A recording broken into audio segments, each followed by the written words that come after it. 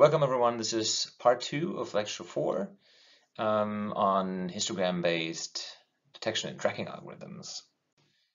So this part concerns a paper that's called Histograms of Oriented Gradients that was published in 2005 by Dalal and Triggs, and I think is one of those papers that you should know. So here we will use concepts shown in lecture 2. So for example, you will need to understand what convolution does and how to compute the image gradients. We will not too much look at edge detection this time, but for sure you need to understand those two concepts. So if you don't, go back to lecture 2. So today we will look at the problem of detecting pedestrians, so people in an image, and we'll localize them using bounding boxes, like in this photo here. So the idea with HOG is that we will use a region of interest. We will process this image to create a feature vector in some feature space. It could be a high-dimensional space, like many thousands or so of dimensions. And then we'll have a distribution of samples that could either be positive samples, so pedestrians, or non-pedestrians, like the rest of the world. Could be a tree or whatever. And so in using that data set, we'll train a classifier which tells us, given a new sample, whether it is a pedestrian or a non-pedestrian, right? So binary classifier.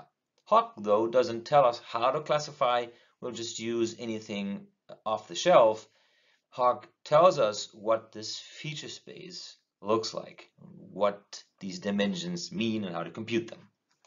And as you may have guessed, the features relate to histograms of oriented gradients, although I would probably have called it histograms of gradient orientations. So in a region of interest, or ROI, we'll collect those gradient vectors, or rather their orientation. So please go back to lecture 2 to see how you compute them. It's basically just running a10(2) on the y and x directions of the gradients. And then we have those vectors that kind of describe the outline, the contour of a person. It also will describe other elements in this region of interest, like for example objects in the background, or even gradients that happen to be in the or on the body of the person. So how do we create the feature vector for a given region of interest? We'll divide the actual image into so-called cells, and then we'll concatenate cells into blocks, and then those blocks within this region of interest form the feature vector. Now, how do we compute that? Well, first, the cells. Cells are 8 by 8 pixel squares like that. So 64 pixels form one of those cells, and then you divide your image into these cells. Now your region of interest has now to overlap with these cells, so you cannot shift your region of interest by 1 pixel, but only by 8 pixels. Okay, so each location that you want to then classify as a person or a non-person needs to be shifted by 8 pixels to cover exactly that discretization of cells in your image. And to create the feature vector, we'll use so-called blocks, and the block consists of 2 by 2 cells, so it's 16 by 16 pixels basically. And then we'll compute a so-called block descriptor, and I'll show you on the next slide how that works. And we'll concatenate those block descriptor for overlapping blocks within the region of interest. Yeah? So for example, the next block would be this, and the next would be shifted again one cell to the right. Okay, so before I show you how to create the block descriptor and from that the whole descriptor for the region of interest, we need to talk about what is a gradient histogram and how does Hogg create these for each of those cells. So first of all, we will define the discretization of the bins, of the histogram into 9 bins, so corresponding to 20 degrees each, right? So bin number 0, collects gradients from 0 to 20 degrees, and the next 20 degrees go in bin number 1, and so on. And so my first question for you is, why don't we use the full 2 pi? So for each pixel in a given cell, in this 8 by 8 pixel cell, we compute the gradient vectors and then the gradient orientation. Look up lecture 2 to find how that works. And then we don't count, we add gradient magnitudes, and we'll use something that the paper calls voting by a linear interpolation. So one gradient vector, yeah.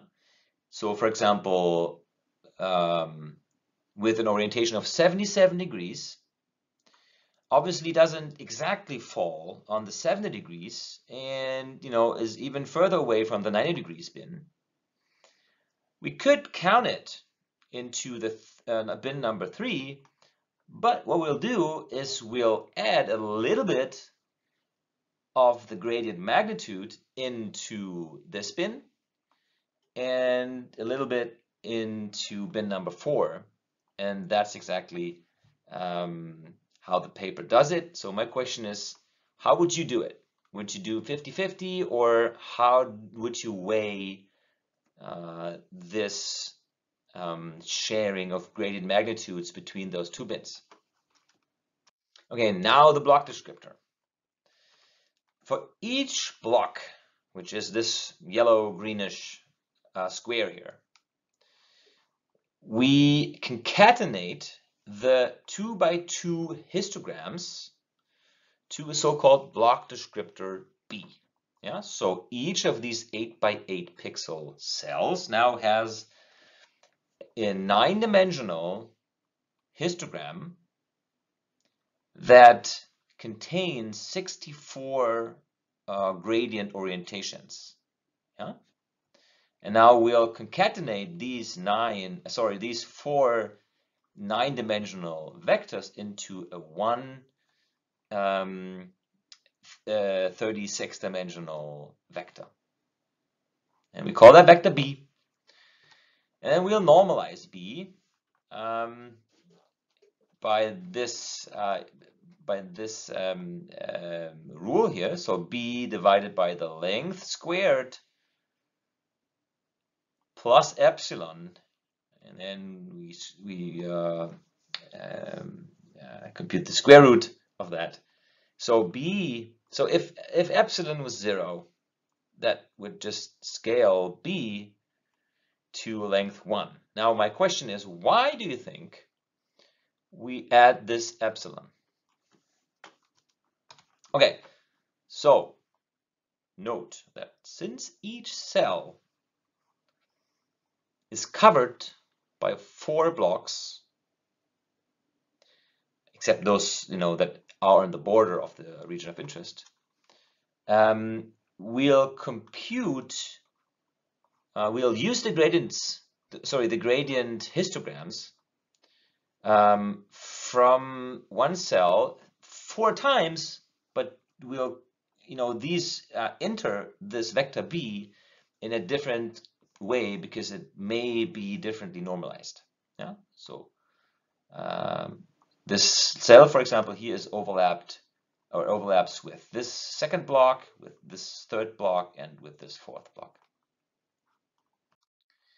Now, the final Hogg descriptor will be a concatenation of all block descriptors. So even the overlapping ones, right? Within a region of interest. So all block descriptors are concatenated into a Hawk feature. And this Hawk feature vector, H, now is again normalized like we saw before. And then the authors do something that helped in the performance. And don't ask why, they just tried and it worked. Okay, so what we'll do with every entry of the Hawk feature descriptor is we'll clip it. So two large values are replaced by this hyperparameter tau. And then we'll normalize again like before. And again, the question is, why do we have this epsilon here? Okay, so with a region of interest of 128 by 64 pixels, we have 16 by 8 cells, 15 by 7 blocks, and that results in a feature vector that has 3,780 dimensions. So this is our space in which we collect our positive and negative samples, and in which the classifier now needs to find the optimal decision boundary. Okay. H, as I said, now needs to be classified. We'll obviously do a binary classification, so we'll try to discriminate pedestrians from non-pedestrians. And in the original paper, they used a support vector machine. If you don't know what an SVM is, don't worry. We'll do in the exercises something much simpler, maybe not as good, but there are other ways. And Hog doesn't really tell you what to do. You can use whatever you want, whatever you like, whatever you have a preference for. So others obviously have used different classifiers, random forests, Gaussian mixture models, and many more. But now that's something that overlaps with the course machine learning. And for those of you who haven't heard about training a model, what that is, we'll answer those questions later in the Q&A session. But it's probably good to go ahead and watch those videos on, for example, logistic regression, link below. Now that's an example that I pulled from YouTube, and you see that it does detect quite reliably pedestrians that are close to the camera, but those that walk pretty far away from the camera, that are too small, they're not detected. So my question is, why do you think that is? What are the possible reasons for that? And what are the possible ways to actually cope with different scales? Okay, your exercise will now be to first read the paper, to then implement and test the gradient histograms like discussed, and then implement the Hawk descriptor. You will then try to use a very simple classifier, maybe KNN, maybe logistic regression, or support vector machines to detect pedestrians on a dataset that we will provide link below. Okay, let's sum up. Hawk features are based on histograms of gradient orientations, and we'll collect all those orientations within so-called cells, so 8 by 8 pixel cells. And these histograms are then concatenated over so-called blocks to create a block descriptor, and these block descriptors are then further concatenated to form a feature vector within one fixed size region of interest. It's a special type of histogram. It's not the count of gradient directions. It's rather the sum of the gradient magnitudes. Hawk can be used to detect pretty much everything that has gradients, and you just need a respective data set. And Hawk is the feature. The classifier, though, can be anything you like. And that was the pretty fast lecture on histogram of gradients. I hope you enjoyed that. See you all on Wednesday.